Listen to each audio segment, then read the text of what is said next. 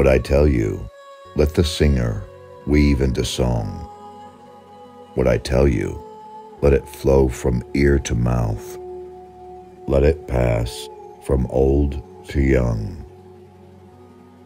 My vulva, the horn, the boat of heaven, is full of eagerness like the young moon. My untilled land lies fallow.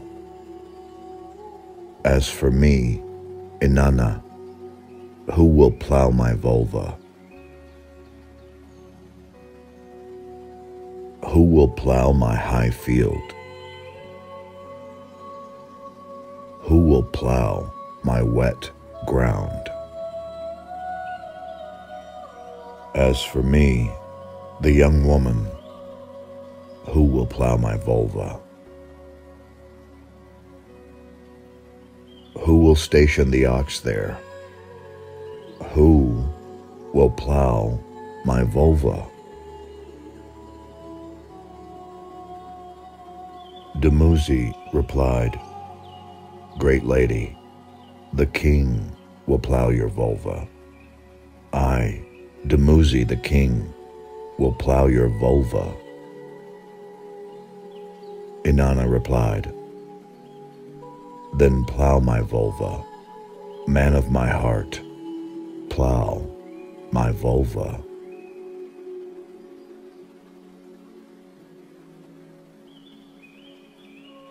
When I have bathed for the king, when I have adorned my flanks with ointment, when I have anointed my mouth with balsamic oil and painted my eyes with kohl, when he has my hips with his fair hands, the Lord who lies down beside holy Inanna, when he has relaxed in my pure arms, when he has intercourse with me like choice beer, when he ruffles my pubic hair for me, when he plays with the hair of my head,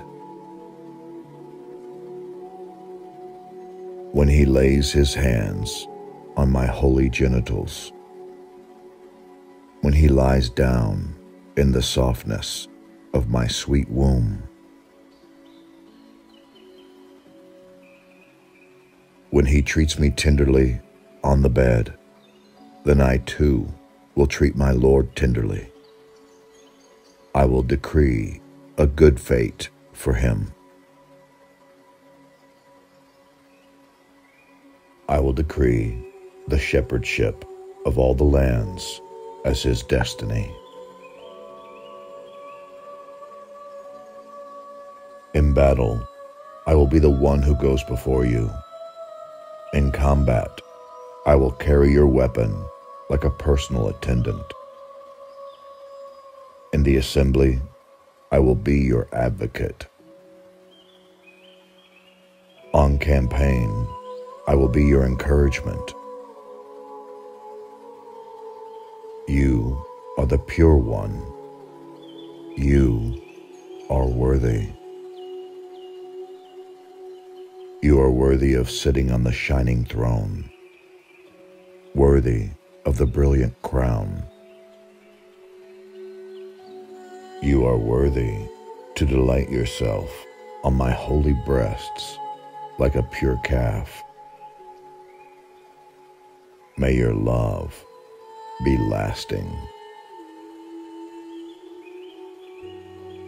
An has determined this for you. May he never alter it. May Enlil, the decreer of fates, never change it.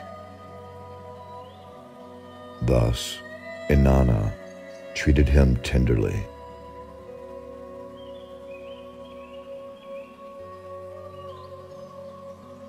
I want to tell you something. Pay attention to my speech. The customs of the city of the dead are perfect. They may not be questioned.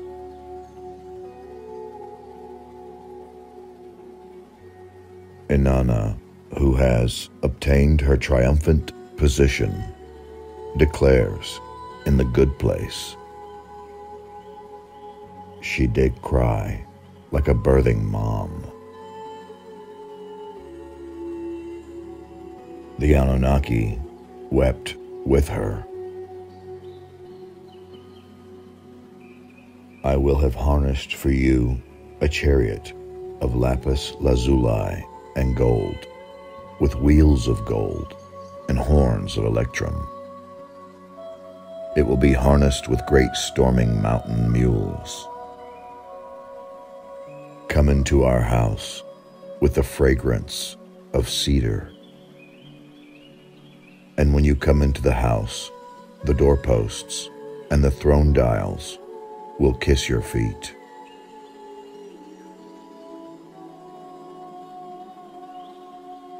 Inanna shrieked like a woman in childbirth. The sweet-voiced mistress of the gods wailed, "No sooner have I given birth to my dear people than they feel the sea like so many fish." The gods, those of the Anunnaki, were weeping with her. The gods humbly sat weeping, sobbing with grief, their lips burning, parched with thirst.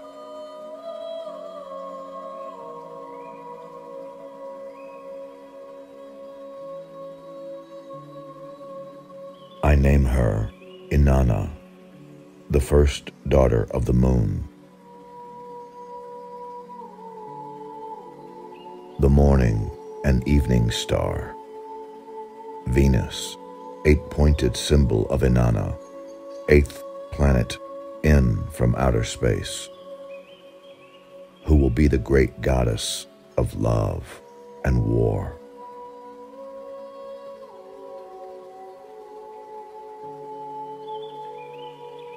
An, who created gods and humankind, gazed at holy Inanna.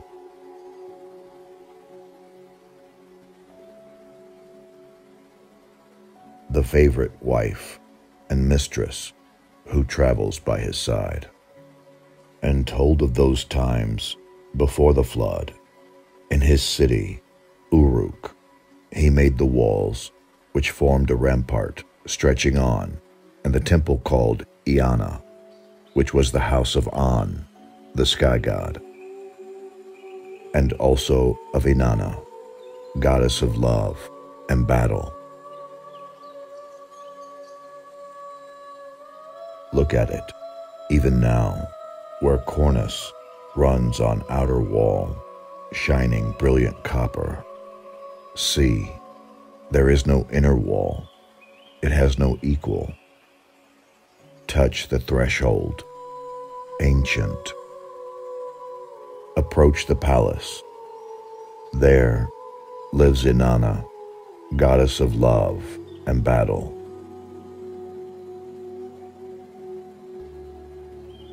Holy Inanna had gathered up the divine powers from Enki and embarked on the boat of heaven.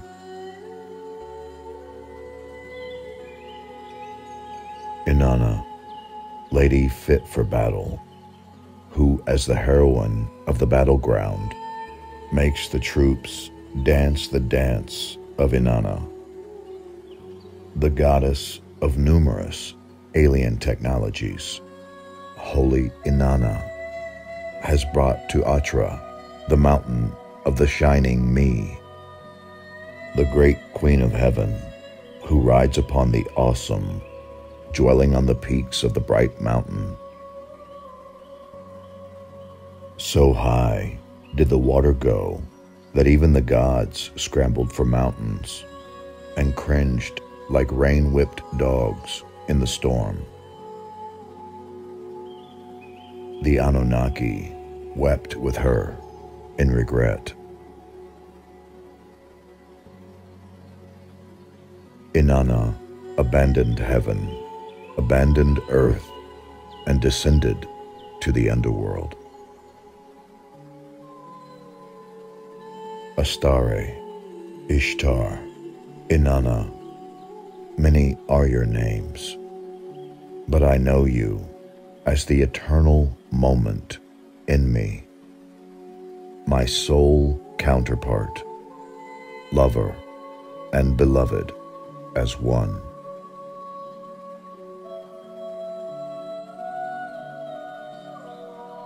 Inanna, the daughter of the sun, arose before him like the bull in the land, her brilliance like that of holy Shara, her stellar brightness illuminated for him the mountain cave.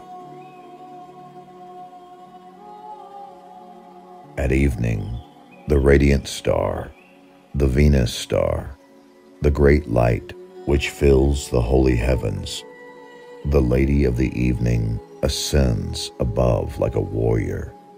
The people in all the lands lift their gaze to her, as the lady admired by the land, the lone star, the Venus star. The eight-pointed star of Inanna, elevated as high as the heaven, ascends above like a warrior, and all the lands tremble before her. The people bow to her.